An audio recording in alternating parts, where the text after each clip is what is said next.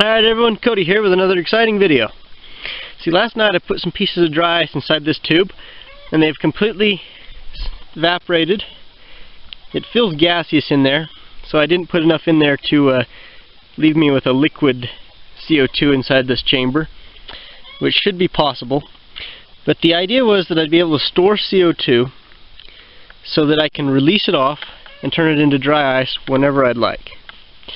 So if I can do that, then this ought to be a fairly useful thing for me, so I don't have to, go to the store and buy dry ice and only be able to do it Monday through Friday. And the nearest place that I can get dry ice is quite far from here. So if I have a portable dry ice container, that would be very useful for me. I know I could probably do this with a fire extinguisher, but how about I make my own? Well, let's see if it works. Let's open her up, let the gas expand, and see if it'll turn into ice.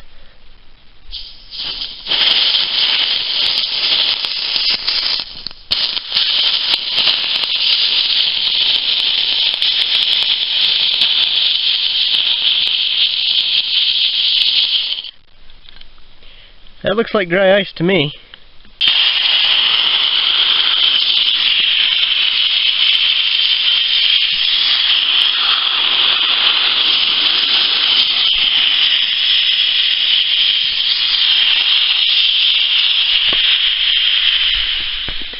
Alright, there's all of the CO2 released, and that's cold. See that? Let's see how much ice I made. That looks awesome. Look at that. Ooh, damn, it's cold. Oh yeah, look at that though. I have dry ice. The method works. See that? All I gotta do is just compress it into like a little block, and I'll have my little bit of dry ice for some smaller experiments.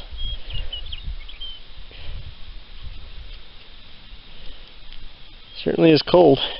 I'm gonna go show this to my mom. I hope it's not a pipe bomb too. Anyway, so I got some dry ice. Cram it in there.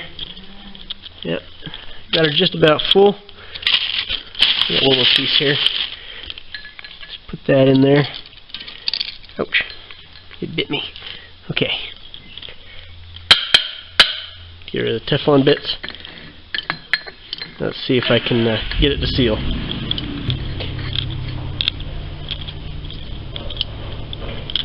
Tighten it up.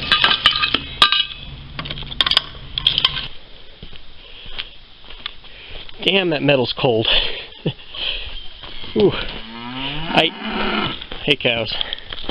I literally cannot touch this metal without freezing my hand to it. And before the ice thaws out too much, it's building pressure in there.